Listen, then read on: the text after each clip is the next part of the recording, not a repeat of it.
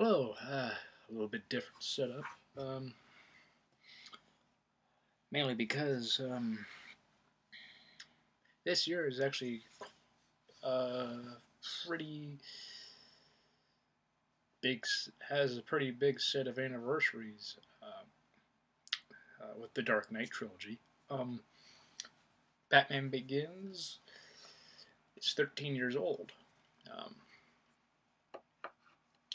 it's been 13 years last month that this film came out. This past Wednesday, this turned 10 years old. Yes. The beloved Dark Knight is 10 years old now. It's kind of crazy. And Dark Knight Rises is 6 years old today. Might not be a huge significant in compared to 13 and 10, but last year it was the 5th anniversary, and I don't believe I talked about that. Honestly, though, I did do some videos about how it's not an awful movie like some people say it is. It's really good. I'm not really going to get into that, but yeah. Anyway, I love all these three of these films. It doesn't really seem like it's been 13 years since this trilogy has began, at least not to me. Maybe some people might think back and be like, yeah, it does seem that long. If anything, I do think if it feels any sort of length, uh, this the Batman Begins does feel like 10 years. Feels like 10 years old to me at most. Seems like maybe a few years or so that the Dark Knight came out. And in a way, same with the Dark Knight Rises, it seems like only yesterday I watched it, and I actually watched them. And I have this here, just real quick. I saw the Dark Knight Marathon, uh, where since July 20th was when the Dark Knight Rises came out 6 years ago. It's funny, it's actually on a Friday, exactly 6 years ago to the very day the Dark Knight Trilogy, or the Dark Knight Rises came out and the Dark Knight Trilogy ended. And this was just one of some things I got some other things from that, but I put them elsewhere. So I can't really show you a whole lot, but this is hanging here, hanging around. So it's a cool reminder and of seeing all three on the big screen back to back before midnight when this film premiered. Yeah, quite honestly, I just love this trilogy. It's my. I think it would be my second. I think it's my second favorite trilogy after the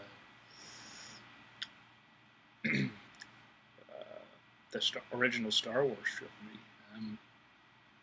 Again, you guys know I love the Star Wars prequels. I enjoy them. Uh, so I might put that as my third or fourth favorite trilogy. To me, I think the Godfather trilogy would probably be in third place. I enjoy the Godfather films quite a bit. I have not actually talked about that trilogy, but maybe I will someday soon. I want to rewatch all of those again. And I've been rewatching these. It's they're really good films to rewatch. They're amazing. I love rewatching them every year at some point. Usually it is in July. And last Monday of this month, the 30th, will be Christopher Nolan's birthday. And what's interesting is every time anymore with Christopher Nolan, I think of July. I think that's a Nolan month in a way, because the Dark Knight, Dark Knight Rises, Inception, and Dunkirk all have come out in July. some of his biggest films he's made. Interstellar came out in November, and I can't quite recall when The Prestige came out, but I don't think it was July. Um, I could be wrong. Well, I could actually just look this up right now. Prestige. October. Okay, so yeah, it was October. June was Batman Begins, but sort of like Star Wars. With Star Wars, I think of, May is when I think of Star Wars, because George Lucas's birthday was May 14th. Is May 14th. Mine is 2 days later, so in a way I kind of correlated Star Wars with my birthday. But he actually made sure all the Star Wars films came out in May after his birthday. It's pretty cool. Nolan, however, he seems to make sure his films come out before his birthday if they're in July. Though I don't know if that's by design, like he had any sort of mandate in that, or maybe he did. Maybe he didn't, and it was just sort of a coincidence that some of his, at least 4 of his biggest films he's made, all came out in July, the month of his birthday. Could be a complete coincidence.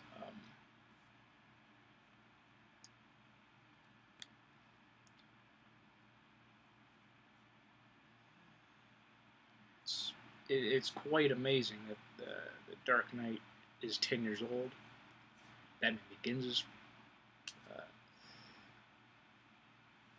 13 years old, and The Dark Knight Rises is 6. Fortunately, Heath Ledger passed away 10 years ago,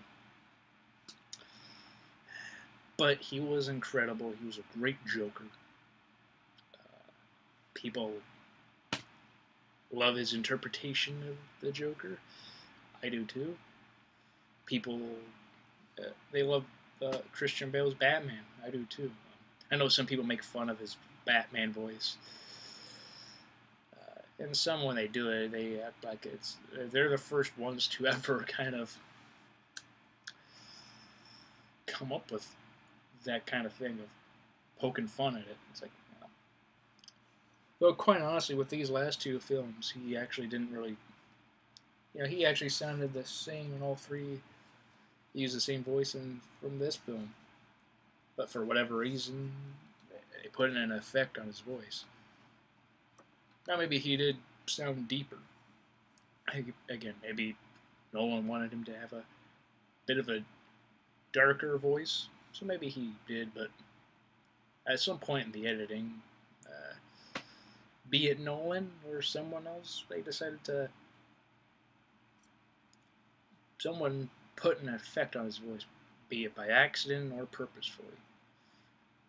I've seen that documentary about the making of the trilogy, and even the making of documentaries that are on these discs, but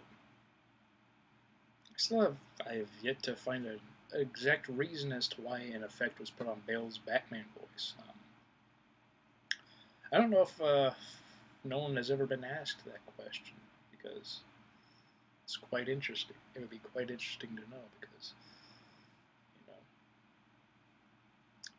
since The Dark Knight and Dark Knight Rises, people just sort of think that's a fun thing to poke fun at. And I think if it was a vocal performance and you didn't see him in live action form, I could possibly see some merit of the criticism, but I mean, it's live action. Shouldn't his performance overall as Batman, as Bruce Wayne, speak for itself more than the voice? I mean, Michael Keaton really didn't disguise his voice a whole lot. I could still tell it was Bruce Wayne. But yeah, he was the first to truly disguise it, to just make his voice sound really different and dark, so you couldn't really make the connection of Batman and Bruce Wayne. That's what I liked about his Batman, his Bruce Wayne. I love that this is all it's a story of Bruce Wayne. Quite interesting, quite different. I know I've probably said that before when talking about this trilogy, but I think it really, not many people seem to entirely get that. This isn't a Batman trilogy exactly. It's a Bruce Wayne story, or Bruce Wayne trilogy in a way. It's more of a character study about the man who becomes his own, or creates his own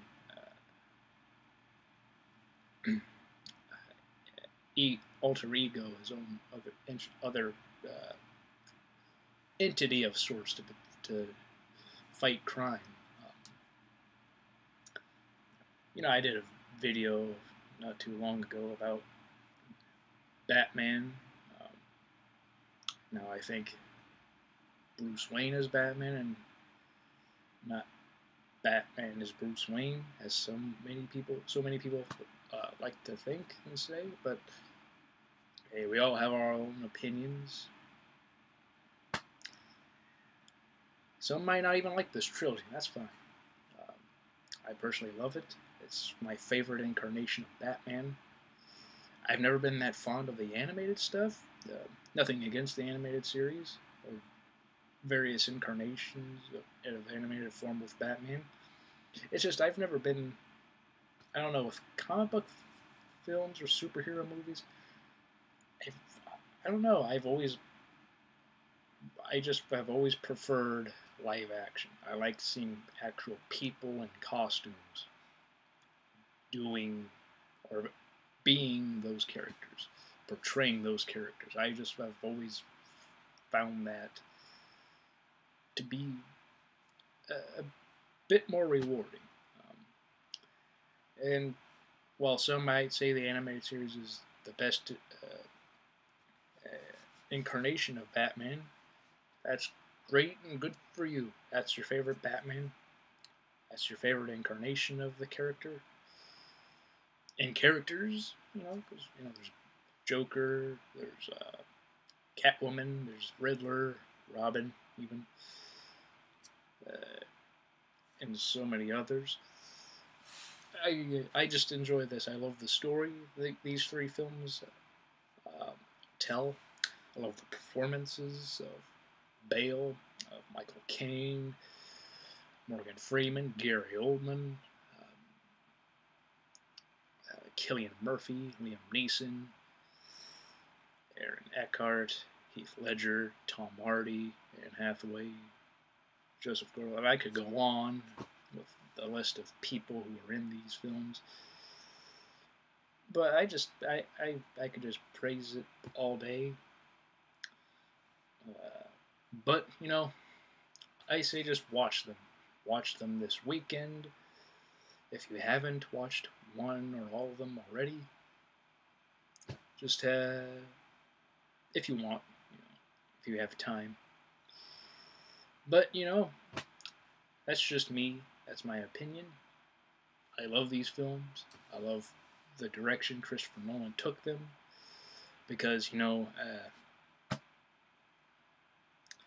with what happened after what was Batman and Robin, what were you gonna do? You can't, in a way, do it in sort of a style like Tim Burton's Batman, because then people would be like, oh, he's just trying to copy Tim Burton, or he's ripping him off. Even if in that same style that Nolan did, if he did in that sort of style and it was still great, there'd be people that would complain about that. And then there's even people who complain about the realistic approach, which I think there's always room for that. There's room for various incarnations. We have the comedy version of Adam West, may he rest in peace. We have a very dark, gothic version with Tim Burton's, and we have the more brightened, lighted up version with the Schumacher version. As you can see, I'm a bit sort of hesitant to really acknowledge those films as much as possible. And Joel Schumacher has actually made some good films. I'm not gonna say he's trash just because he made some bad movies. Falling Down's really good. So there you go. You want a good Schumacher film? Watch Falling Down with Michael Douglas. Has Robert Duvall in it too. It's really good. But and you have the realistic approach that Nolan took. And if your view is the animated stuff, then go for it. Maybe you like the Ben Affleck version, where it's sort of grounded in reality, in sort of like the vein of what of what Nolan's take was, yet also comic book like as well, with aliens and Justice League and all that. I know that probably isn't the best description for the DCU or whatever they're going on and calling that, but it's sort of a combination of tone, like a realism of Nolan's Batman, while also trying to be more comic book in nature. Again, that's probably a bad statement to try and make, but I didn't entirely think about even comparing these three interpretations, or even actually explaining all the interpretations of Batman we've got. I didn't even touch upon the 1940s serials, though I'd have to rewatch those. I haven't watched those in some time. I own them, but I'd have to rewatch them. For what they were at that time, they were good. But anyway, this is about the Dark Knight Trilogy. But I guess Batman, that could fit. That could fit anyway. It does really fall within what you think is the best interpretation of Batman. Mine's the Nolan Dark Knight, Christian Bale, Gary Oldman trilogy. Gary Oldman's the best Commissioner Gordon ever. Michael Caine is the best Alfred ever. Christian Bale, and to me, is the best, he's the best Batman Bruce Wayne. You can disagree with me, that's all fine. You can agree with me, and that's fine too. I don't exactly have a favorite Catwoman. I think by default I'd say Anne Hathaway, just because I love the Dark Knight trilogy. And I have said how I like the Dark Knight Rises probably the best of the trilogy. Like, I just love how the story goes and just unravels. I just love it. I think each film gets better than the last, but that's not to say Batman Begins is the worst, because it's not. It's fantastic. It's amazing. I love it. They've got some of the best actors and actresses in this trilogy. I just love it. I love all of them, and it is hard to even pick what my favorite is. Even the Dark Knight Rises, even though I love all three pretty much the same, I think for the reasons I've given, just briefly, that's why I love it. But I could link in the description or in this video the Dark Knight, my in defense of the Dark Knight Rises. Like, did a couple of in defense of the certain three third films of the trilogies. Some just get hate that is undeserved. I did Return of the Jedi, and I did Dark Knight Rises. So I'll probably link those in the video, in the description somewhere. Maybe, if not, if it doesn't pop up around here, if it does that, check the description. But anyway, yeah, kind of rambling, but I just love this trilogy. 13 years since this trilogy began. 10 years since we saw Batman take on Heath Ledger's Joker. Everything has been said about his Joker. I can't really say anything else. In many ways, all has been said with Christian Bale's Batman, but still there are some who just don't like it, his version, and that's fine. And I can't believe it's been 6 years to the day that The Dark Knight Rises came out and closed this trilogy. Nolan truly did redefine the comic book genre. He helped make a character like Batman that was made fun of or seen as a laughing stock because of Batman and Robin. But with Christopher Nolan and his eye and his way of his direction and storytelling, he was able to make the character become iconic again and just given have the respect the character should have and deserves. The character is an icon. He's an American icon, cultural icon. He deserves to be presented and shown in a respective light. Christopher Nolan brought that back.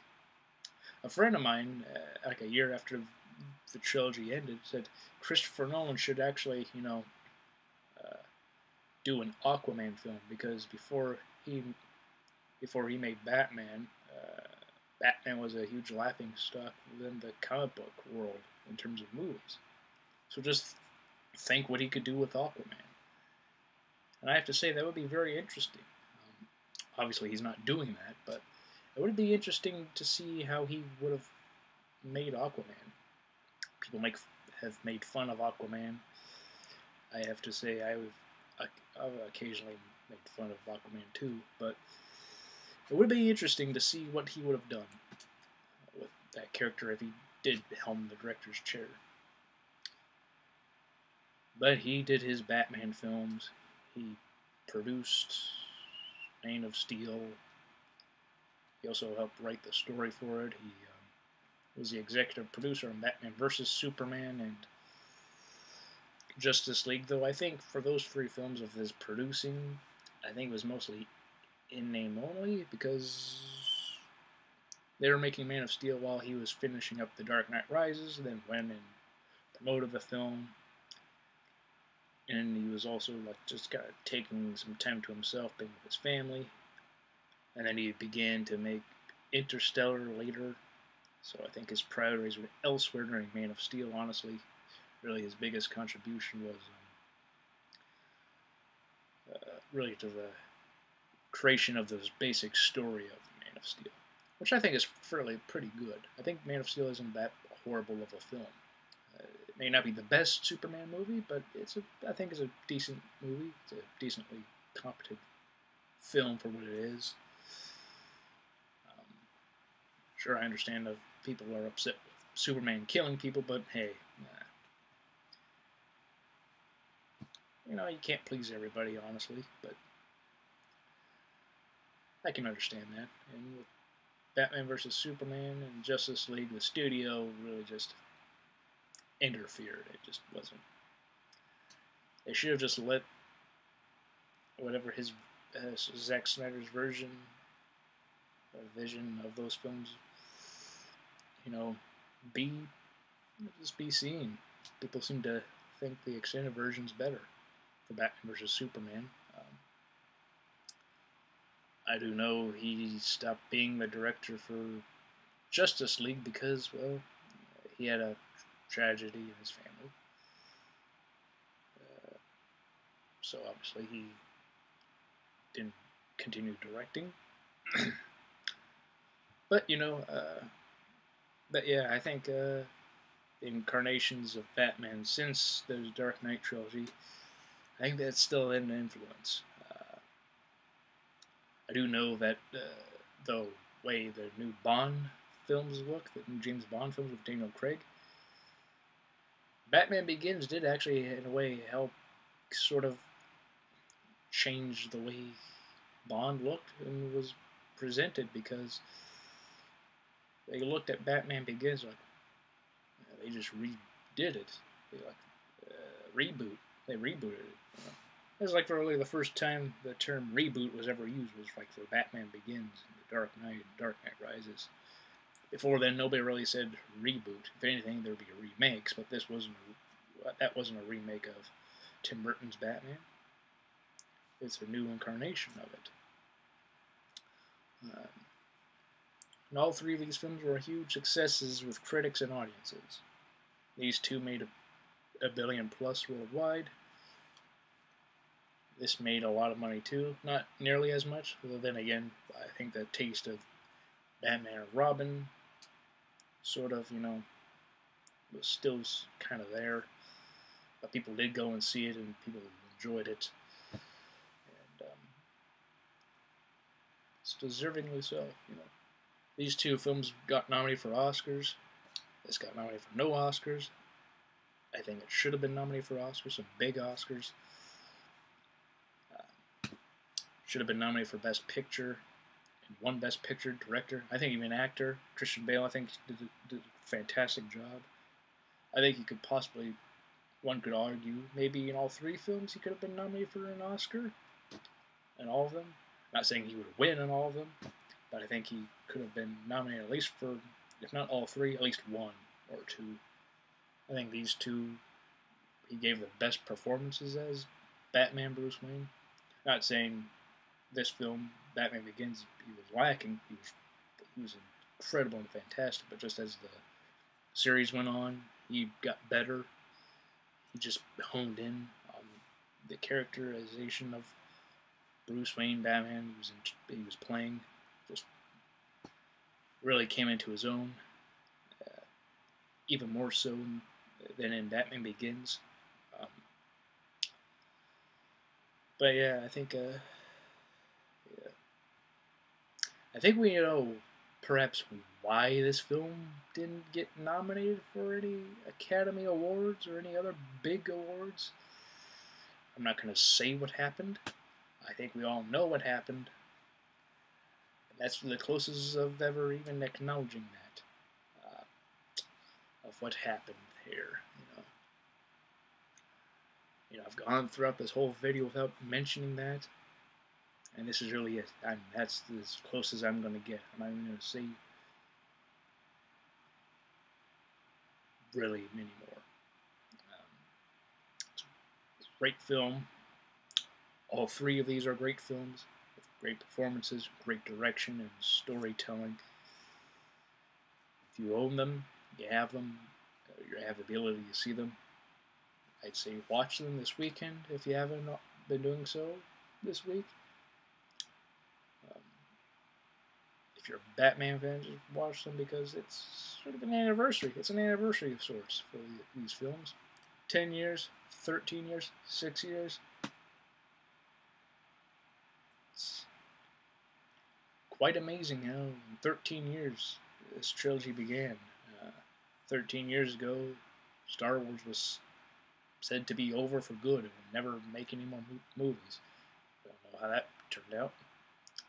But just as that franchise ended, at least for time, this one began. Started up again for the Batman franchise. This really went on a bit longer. I did talk about other things, but I tried to stay within the Dark Knight Trilogy, because this is a fantastic trilogy, and the impact this trilogy has had on not just the comic book genre in general, but the film industry in a way as a whole it's huge. It should never be ignored. It shouldn't be taken for granted either. These films are very much loved. Fantastic. They're fantastically made. I love them. It's as perfect of a trilogy as you could ever get. Up there with the original Star Wars trilogy, and Lord of the Rings trilogy. Maybe the prequels would be number 5. My fifth favorite trilogy. But, you know, all those trilogies, these trilogies, this trilogy, fantastic. I love these movies. Of rewatching them. Perhaps you do too. Maybe you don't even like Batman though, but if you're not even a Batman fan, but you like crime dramas, I think these would fit in your criteria for that, because they are also crime dramas, not just comic books, superhero films. They're art films disguised as superhero blockbusters films. So yeah, that's it. That's all I've got to say, honestly. I've talked long enough. I'd just be rambling more now than I have. It's over 30 minutes, so yeah. See you all next time. Have a good weekend. And we'll see you until the next video. Bye.